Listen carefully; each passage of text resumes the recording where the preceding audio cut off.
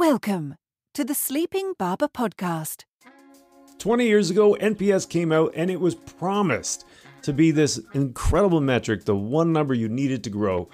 And as it turns out, maybe not so much. There's a whole bunch of false promises. There's a disconnect between NPS and business performance. And today we get into all of that. Enjoy the show. Welcome to the Sleeping Barber Podcast, a place for business leaders to get the best and most credible information on marketing, strategy, and innovation. Your hosts, Mark Binkley and Vasilis Douros, share their experiences as they gather insights from the world's leading experts. Now, on with the show. Welcome back to the show. Today, we've got a fascinating topic and an incredible guest to share this topic with. John Dawes is a professor of marketing at the Erenburg-Bass Institute, who's spent a lot of time on specific areas of research, mainly effects of price promotions, market structure analysis, and repeat buying loyalty. We're going to have a ton of links that we'll put into the show notes for you afterwards.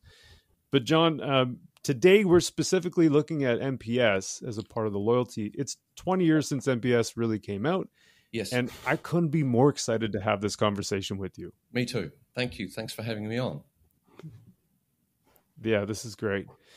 V and I have had this conversation a lot, hey, Yeah. just about how polarizing NPS is. Yeah. On one hand, it's like this perfect metric because it's so simple. It's one number, and it's the number that was promoted really well, I think, way back in the day. The one number everyone needs to measure. Yes.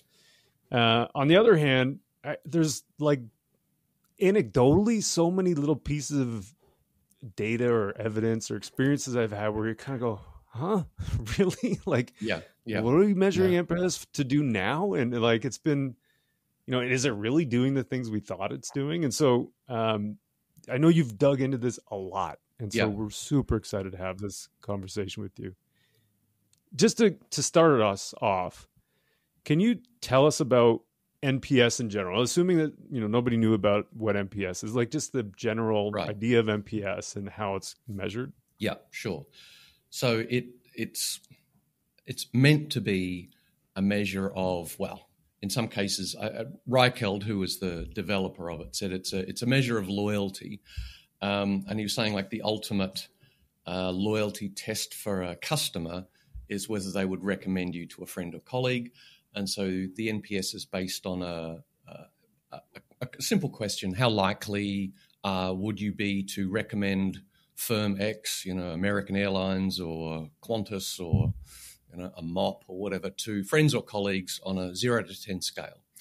So it's a willingness or a likelihood to recommend question, and then the net part comes from basically you take the people who gave 9 or 10 out of 10, and you subtract from then the proportion of people who gave you 0 to 6 out of 10, because they're supposed to be what Reichelt called detractors. And so you take one from the other and you get the net score, and you cut out the people who gave you scores of 7 and 8, for instance. Mm-hmm. Okay. Thanks for that, because it's such a funny one too. That often, like the math on, and I know we'll get into this too later, but it's the promoters minus the detractors, and you cut out the stuff in the middle. Right. Yes, I mean it's designed to be confronting. So the argument has been, from say insights managers in corporations, and they come back and they report. Like our satisfaction score is, 6.2 out of 7 or whatever it is, which arguably it's that's not that exciting. Or, we've got 45% of customers say we're extremely satisfied or satisfied, which, sounds good, but it's maybe a little bit mundane. And of course, most... say, for instance, satisfaction scores for most companies are pretty positive. The average firm gets like 7 and a bit out of 10. And so the argument was, well, that's a bit boring. But if I create this net score, which ranges from minus 100 to 100, then, we can have a management meeting and somebody can get up and say, like, we scored 10 out of 100. And people go like, what? like, my God, like we've got to do something. But it makes it sound worse than what it is, because you've taken your very positive scores and you've subtracted the kind of, well, even some reasonably positive scores. I mean, 6 out of 10 is not terrible, but you've taken all of them out of it. So it makes the score dramatic. And you can get a score like 10 and then, or 6 or -10 or -6, and it's dramatic and you have to do something. Or you feel like you have to do something. That's right. It forces managers to at least say, okay, we need to do something about that. And unfortunately, what that scoring method does, converting scores from -100 to 100, it unfortunately, and maybe we're skipping ahead, but unfortunately, it makes the scores quite volatile as well, because when you start taking some high scores and subtracting low scores from them, what that really means is you could have a firm that gets like the same overall like mean average willing or likelihood to recommend score of like 8 out of 10, but depending on the precise proportion of 10s and 9s and 7s and 6s or whatever, you could get quite different NPS scores. You could have the same willingness to recommend score of like 7.5, but that could result in net promoter scores of, I don't know, 25 to 55, something like that. And so that means the scores kind of bounce around a lot. So if you're a market research manager, this is quite challenging, because when the scores go up, everybody goes, hooray, but it could just be you got a slightly different fraction of 9s or 10s in your survey, and then they're going to crash down again next time, and you're going to be under pressure to explain why. So it can make it a problematic tool from the point of view of just consistency. And it was like noticing that, because I was doing some work for one of the Erenburg-Bass sponsors some years ago, and we were just reviewing some of the metrics that they used, and I just was looking through this trench of data and reports, and noticed, well, like, here are some net promoter scores for this firm and some competitors, but they had also reported the mean average willingness to recommend scores, and I thought, well, why is there like such a little difference in the mean likelihood to recommend scores? They only vary from like, I don't know, like 7 to 8.5 out of 10. Yet on the net promoter, the brands or the firms were varying like wildly by 50%. And it was then I realized there's something wrong with this metric. It's making the scores too seem too extreme and too volatile. Huh. It's fascinating. We'll probably come back to that in a little bit too, but I mean, just the sheer volume of people that have adopted net promoter score as gospel is staggering to me. Yes. And I don't know if you have any stats on that, and V, jump in here. But, sure. Yeah. I mean, it's something like they said, like 2/3 of the Fortune 500 corporations are using net promoter, something like that. And it really is a case of like everybody uses it because everybody uses it. Like it's to their credit, Bain and Satmetrics and the other consultancies that sell this, they do a very good selling job. If you look at the websites of the providers of this stuff, they have a very slick selling message. They make it easy to adopt. They've got all the systems to track it and report it and integrate it and so on. So it's what we would say, it's got high mental and physical availability. But unfortunately, I'm not sure about the usefulness necessarily of what firms are buying. So yeah, extremely popular. And of course, as senior execs move from one firm to another, they like to kind of take with them things that they're familiar. So if you get a new exec from a bank or an airline or insurance company that has been using NPS, then guess what? That's what they want to use now.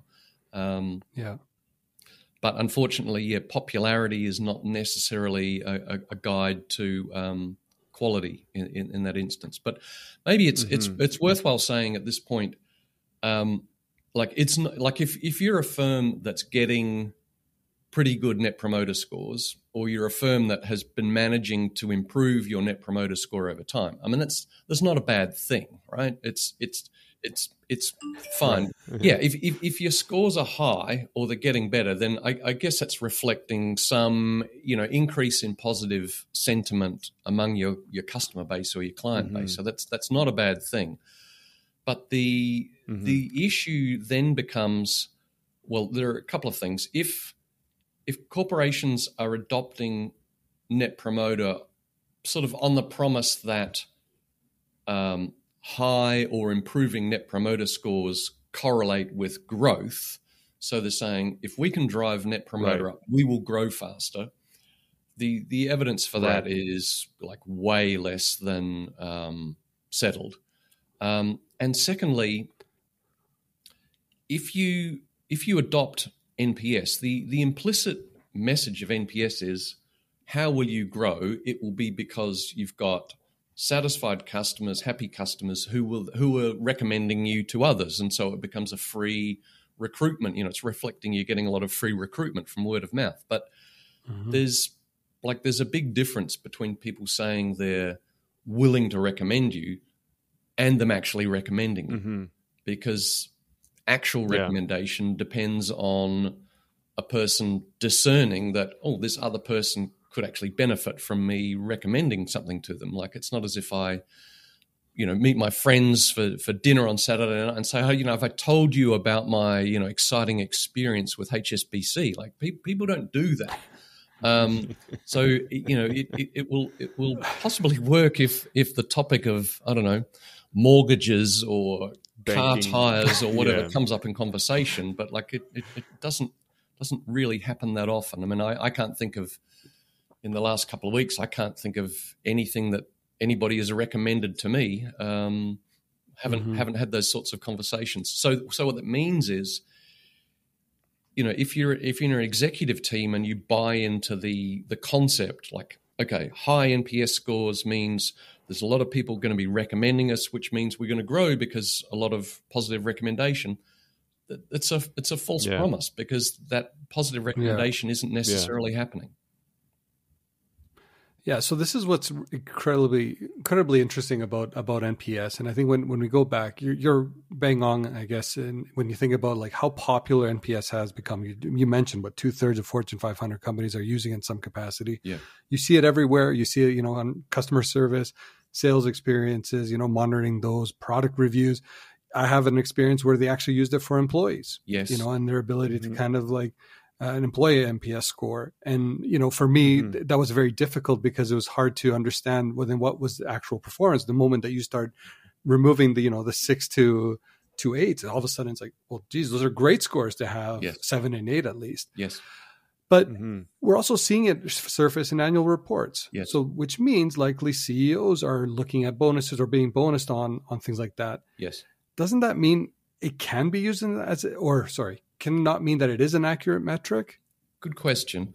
I mean, so one of the studies that I published on this it was last year, 2022. So I hunted down a lot of annual reports for a series of, say, US airlines, for instance. Quite a few US airlines started reporting NPS in their annual reports from about 2012, which gave me, in some cases, quite a nice data series.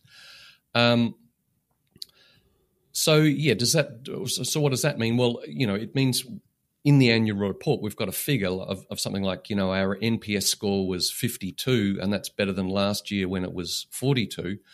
But the problem is, I think, while these firms have said, we want to have an executive remuneration package which is based on financial results, yes, but also some kind of like softer measures. One of them being, a measure of customer sentiment. And at face value, there's nothing necessarily wrong with that, except for, I think, the inherent flaws in the NPS being that it's, the way that the net score is constructed and the fact that it's asking about willingness to recommend, which is a potentially confusing metric to people. Yeah. Mm-hmm. And one thing that I did notice in looking at annual reports is in some cases they stopped reporting it, and I think it was because they'd said, executive bonuses are tied to a suite of performance KPIs,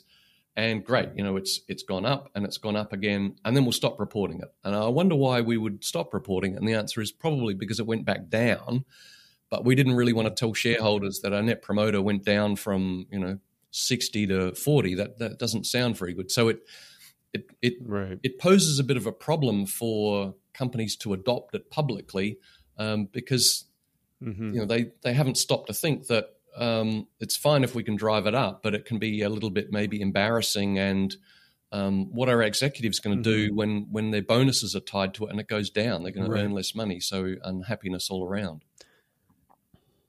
Yeah, it's funny. I had a similar example that came up a few years ago, but in the opposite, where the company was shedding customers a lot.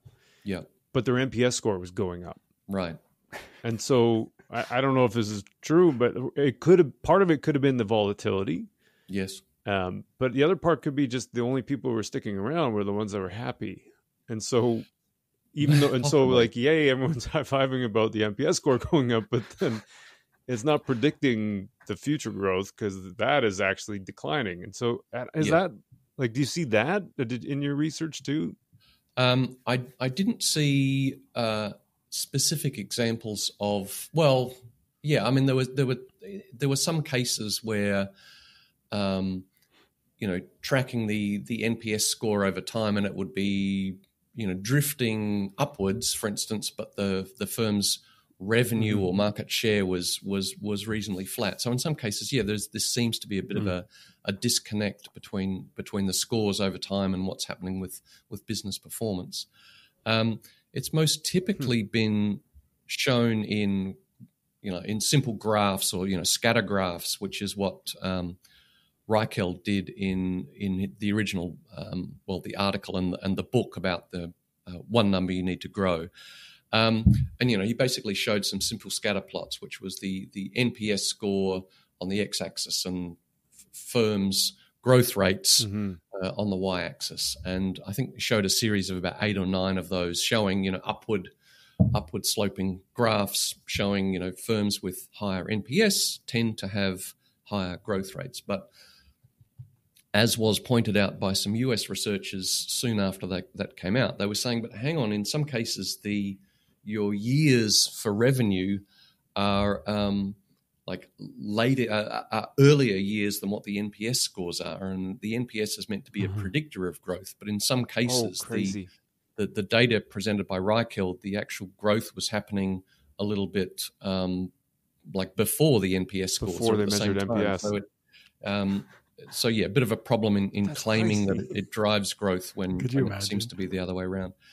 And then the other thing that I picked up on was that, they claim to look at hundreds of firms in, a wide range of industries, which kind of makes you wonder, well, why did we only ever see results for maybe 8 or 10 industries and quite a small number of firms? Like they claimed that, they had a Bain team assemble data on hundreds of companies, yet we've only ever seen the results for, maybe a couple of dozen. So is it that perhaps those neat graphs didn't really work in a lot of cases? So we've perhaps seen some selective selection bias of examples, maybe some selection bias. Yeah, I think so, possibly. Certainly something that shows that there's some more work to be done on trying to understand the link, the extent to which there is a link between net promoter and future performance. And another factor about that is that it does seem to be the case that, because I've been doing some more work on this this year, stitching together willingness to recommend scores for firms in a bunch of industries in the UK, and I've got matched market share data over time, is that you tend to see bigger established brands tend to get, fairly kind of middling net promoter scores, but you do tend to sometimes see quite small new entrants with quite high growth rates, and they're also exhibiting high net promoter or high willingness to recommend scores. But I think there's a bit of important. If you put all that together and analyze that with a statistical model, you could easily conclude, well, yeah, look, net promoter score does seem to be a correlate of growth, but it could be it's because there's a bias introduced because I've got some small new firms that maybe have a different business model. They're growing quickly. They are doing things that customers really like, and they're also getting high net promoter scores. But it's not so much the net promoter score is like the lead indicator of growth. It's just they're growing quickly. They've got lots of new customers who are reasonably happy with them, and they're giving them high net promoter scores. That's a different message if you're an established brand in one of those markets that's getting a lower net promoter score. Can I actually even get it higher? And even if I could get it higher, will that mean that I can necessarily grow at that same fast rate? That's still an open question. Mm-hmm. Yeah, and I know it was a few years ago now, and I think this is kind of a little bit what you're alluding to, but you did look at the correlation between financial reports and correlated back to NPS. Yeah. As a whole, what were some of those key findings that you had during that time? Well, the overall finding was that net promoter scores didn't seem to be a predictor of growth. It more seemed to be the case that they accompanied growth. So as the firm grows, its net promoter score tends to be a bit better, but it's not it's not like the net promoter goes up, then the firm grows. They tend to grow at the same time. So that could be, if I'm a firm and I grow and I've acquired some new customers, they're more likely to give me a high net promoter score because, it's a little bit topical. Like, why would I start recommending a firm that I've been dealing with for the last 8 years, as opposed to, well, I've just started dealing with, say, a new bank or a new insurance company. Right. That's potentially something that I could tell my friends or colleagues about because, it's a new experience for me. So it's possibly that the growth drives the NPS, not the other way around. But also the other finding was that past growth seemed to predict future growth better than what the NPS does. So, this is a little bit of a flaw with some of the earlier analyses of the relationship between NPS and growth is they do a cross-section, but what they wouldn't account for is past growth, right? So, if we say, like, here are some firms that have been growing quickly, does the net promoter enable them to grow at a different level to what they have done before? No, not necessarily. So yeah, I found past growth was a better predictor of future growth than net promoter scores. Wow. So in that sense, if you were to say take a sales graph of a company X over time and run a trend line on it or forecast 12, 18, 24 months in the future, that's probably a better indicator of what reality will look like than a net promoter score. I think that is probably the case. Yes. Yeah. Huh. So I certainly wouldn't be. So strike one against net promoter score for it being a predictor of growth, which is one of the original claims of it. Yes. I don't see evidence that it's a predictor of growth. I mean, there are some studies that have been published that have been very, very technically well done. And in some cases, there are some that have found, we construct a fairly sophisticated regression model and we try and regress net promoter scores on like next quarter's sales or maybe next year's sales. And in some cases they say, it emerges as what they'll say is statistically significant, which you can't argue with. But in a lot of cases, it's quite a weak effect. It's like explaining, maybe 2% of the variance in market share growth. So, if I'm trying to, forecast or predict how much better will my growth rate be next year, given if I can push my net promoter score up, like it's really, it doesn't really help us much at all in understanding. You've been growing at like 4.2, so will I grow at 4.5? 4.5 plus or minus, a whole point or something like that. So it doesn't really help you. And then there are other studies that find there's no link. So yeah, really mixed evidence. The evidence that is there is it's not replicated reasonably weakish. Yeah. So one of the other things that Net Promoter Score promised, the original promise of it, was that, and you touched on this a little bit, that a high NPS, a 9 or a 10, somebody who's a promoter is going to give you positive word of mouth. Yes. That's the idea behind it. Yeah. And therefore the low NPS scores, so somebody who's a detractor, would give you negative word of mouth or wouldn't give you any word of mouth at all. Right.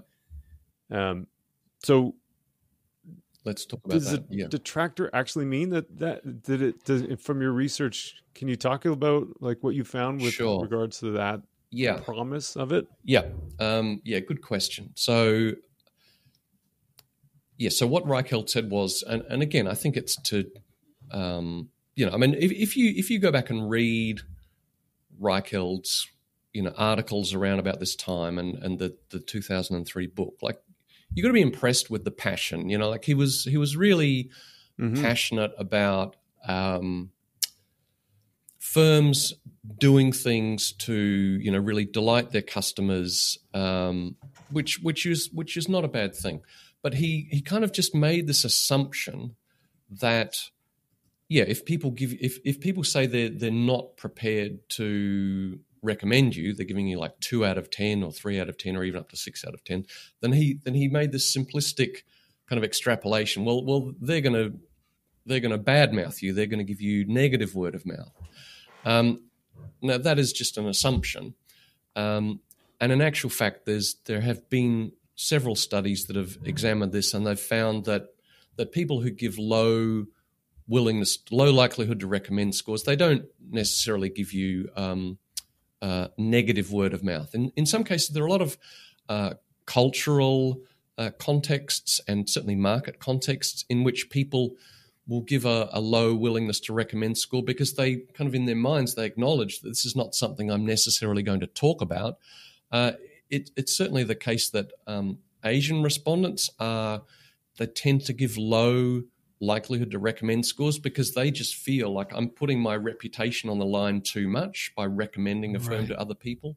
In some market contexts where there's not a lot of choice, or for instance, like in medicine, like in the UK, people are asked, how likely are you to recommend your this hospital or this surgeon to other people, and people like find that like a confusing question because, for a lot of medical conditions, you don't necessarily have a choice. It's not as if somebody's going to recommend a course of action to you. It's just, like your doctor is going to tell you what to do. So, in lots of cases, a low willingness to recommend score, it doesn't mean that the person is going to give negative word of mouth. And in actual fact, there was a beautiful meme on Facebook that my daughter sent me just yesterday. It was a picture of an NPS survey, and somebody had been asked, how likely are you to recommend Windows 10 to a friend or colleague? And the person had ticked 1. And then the question was, why did you give that score? And it was written, well, I need you to understand that people don't have random conversations with other people about operating systems. So, that's why I gave a 1. It's not because I'm going to detract from Windows 10, but just I don't talk about operating systems to other people. Well, that was going to be one of my next questions is what operating system are you running, John? But I guess we're going to just deflect now and go in another direction. Yeah. In all fairness, though, kind of like the third thing that NPS was kind of, well, at least it was promoted that it's going to do a lot better for measuring customer satisfaction. Right. And have you found that there's any proof or to support that claim that, CSAT scores are actually inferior to what NPS's willingness to recommend is? Right. Well, one of the sort of landmark studies, I guess, on this fairly soon after Reicheld's book came out, there's some fairly well-known US academic researchers tried, like they mapped the NPS data and they got corresponding, customer satisfaction data for the same firms and analyzed it, Right. and found the NPS is not doing any better than customer satisfaction in explaining kind of variation in market share growth. And other studies have done the same. So no, there's no evidence that Net Promoter is a better predictor or correlate of growth than what customer satisfaction is. And indeed, like the evidence on customer satisfaction itself is extremely mixed. Like there are some studies that have found customer satisfaction is a predictor of growth, but again, there are lots of issues with those sorts of studies. So no, NPS is not a superior metric to customer satisfaction in explaining or predicting growth. And so what I've found is the two things are correlated so highly. They're correlated at something like 0.8 or thereabouts. So in other words, if you've got customer satisfaction scores, then the Net Promoter is not really going to give you a whole lot of additional information because, let's face it, if a customer is, not very satisfied with you, then they'll probably also give you a pretty low willingness to recommend score. And if they're very, very happy with you, they'll probably, from some sort of halo effect, they'll probably say, yeah, I'd be willing to recommend. Even though the question itself is a little bit confusing because it doesn't ask people like, if a conversation came up on the topic of vacuum cleaners, would you recommend your new vacuum cleaner to a friend or colleague? It's just like, would you recommend this new vacuum cleaner to a friend or colleague? And people just think, well, I've just told you that I'm pretty happy with it, so I guess to maintain internal consistency, I'll give a high score on willingness to recommend. Yeah. So, Mark, if I'm counting correctly, that's 3 strikes, isn't it? Yeah. So, yeah. Yeah. I'm sitting here like just scratching my head literally because, I mean, it's not a predictor of growth. It's not predicting positive or negative word of mouth. And your point is fascinating about how people interpret the question, because some people could just literally interpret it as it's written. Like, no, I'm not willing to recommend you.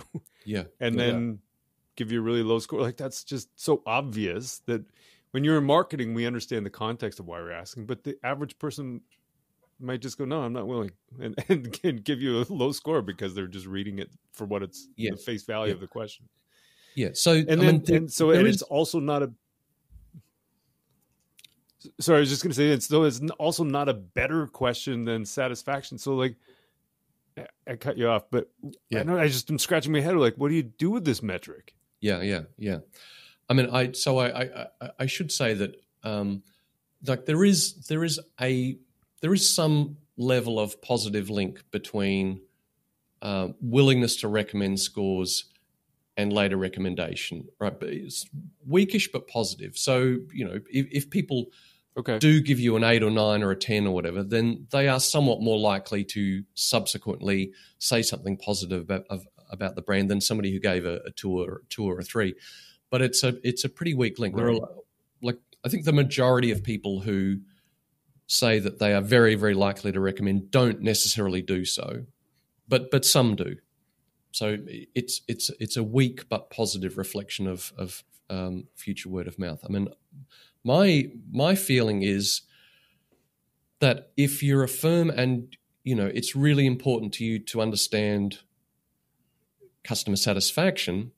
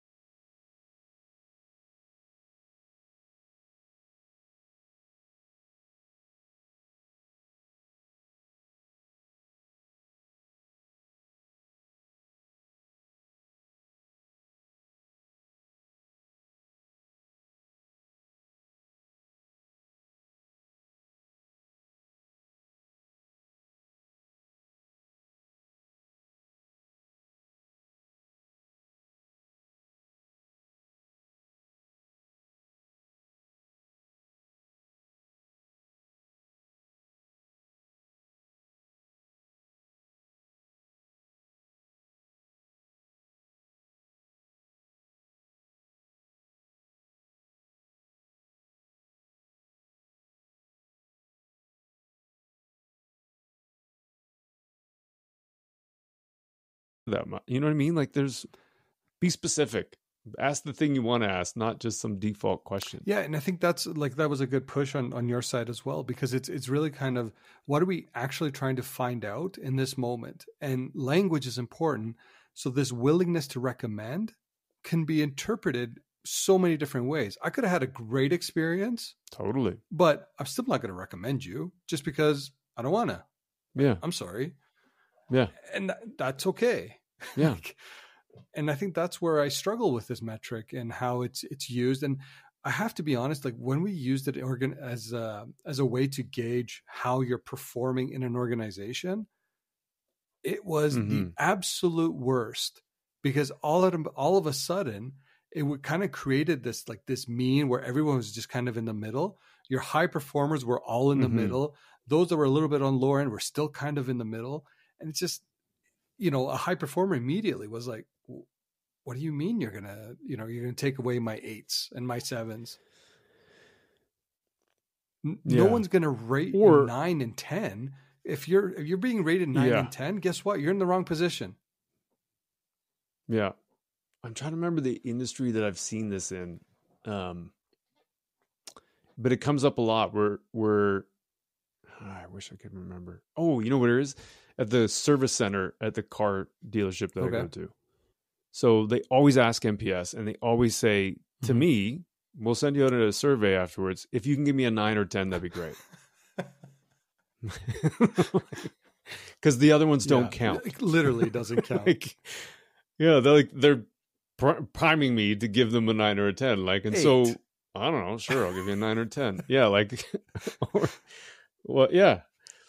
But then also, and I've seen this too, where at a past company, we were 47, and everyone's high-fiving because at that time we were better than the competition. That's, I think, one of the amazing things about it, that it's reasons why it's so adopted is because you can benchmark.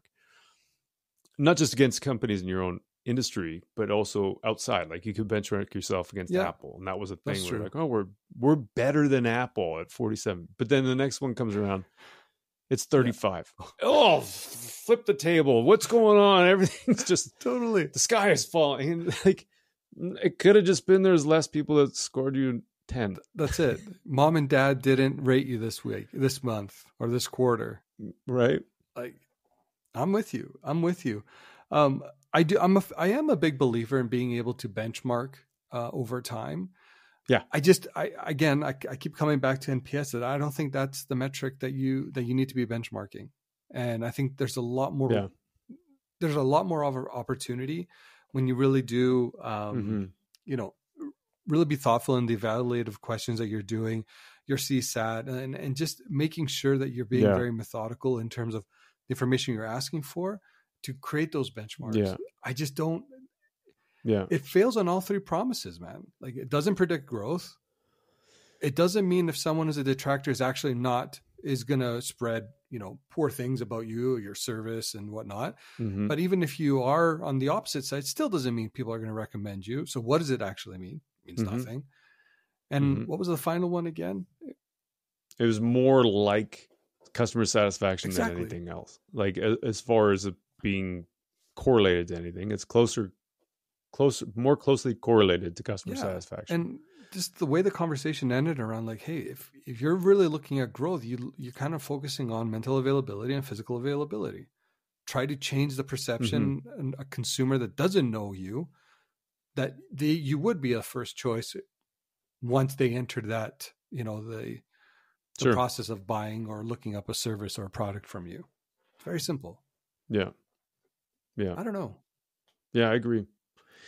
Well, yeah. I mean, so if it doesn't meet all those rules, and the one thing it's closer to is customer satisfaction, but customer satisfaction asks customers if they're satisfied. I would just soon use that.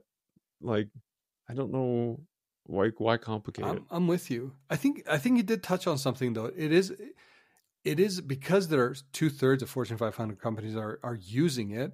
I would argue maybe it is a way to say, hey, how are we pacing against another organization or the Fortune 500 company we kind of have, put up? And maybe NPS is one of those things that it's oh, look at us, we're great as we continue to grow. But I love that he how did he say it? It was more of it's not a predictor of growth. It accompanies growth. So NPS can go up as your company grows, but it's not predicting your growth. Yeah. And I think that was right. So just use your sales numbers. Right? What he said, it was what? Past growth is a better indicator of future growth. Yeah. There you go. Yeah. Mic drop. Put your pens down, everyone. Yeah, it's crazy. Yeah, it's true. Like, I think it can, to your point, it can be a distraction, I think. But if you're in it and you're using it, keep going. Like, I don't know if that's a hill I'm going to die on. I'm with you. But I think I would, knowing what I know now, I might ask questions like, hey, can we track performance of, like, revenue performance against NPS scores and see what that looks like? Yeah. And if it, and see what the numbers are, and somebody can run the calculations, or the same thing with, can we actually track whether people are recommending us or not? Mm-hmm. Yeah. Then we could see the data for ourselves rather than it being told to us. You can see it and see where the value of it is. Because maybe you're right. Maybe it is just for benchmarking. And if it's, I don't know. Like, I'm just up in the air about this whole metric and whether it's what use it has at all. That's it. Maybe it's use. It's like, pull it out of the annual reports. If you're going to leave it in annual reports, make sure it's more of a metric that you're just keeping there to be like, this actually has no bearing on our performance in totality, but here's our NPS for the last quarter. Yeah. Like, I don't know. Yeah. There's your example of, the company that was losing customers, but their NPS was going up. I think is, for me, such a prime example where this metric doesn't work. Not even in potentially predicting your current state. Because if your sales are down, you're hemorrhaging customers, but your NPS goes up, that becomes an utterly useless metric. Completely. Yeah. Yeah. I don't know. I'm getting fired up now. Yeah. And so, and here I am looking at this going, okay, let's talk about, and I don't mean this in a bad way at all to John. I love the work that he did on this, but I'm like, okay, let's talk about something that matters. Totally. Not that his research doesn't, but that the NPS number is, like I said before, it's, I think, ultimately a distraction. Well, I think but a lot of people use it. So I guess we're going to have to stick with it for a while. Well, I would argue it's because of his research, and now we can start challenging it and start, pressure testing it a lot more in organizations. So, like, thank you to John and everyone else who's spending time and researching this, because we have enough information to say, you know what? Yeah, there's not enough here to suggest that NPS is a metric that we can be used to derive any meaningful meaning from. So cool. Moving on. Yeah. Where are we going to focus our attention? And I think being able to do that is great. First of all, it's a great conversation to have, but secondly, more importantly, it gets you closer to the areas that you need to be focusing your attention to. 100%. 100%. I love that feed. Yeah, man. On that note, I think that says it all.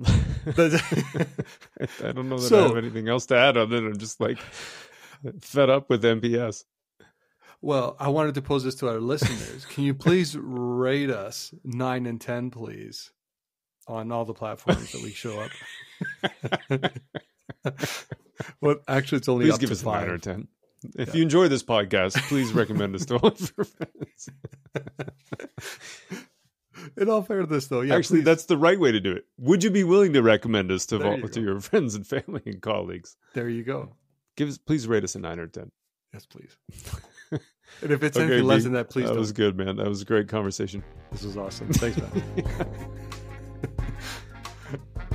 All right. All right. See ya. Take care.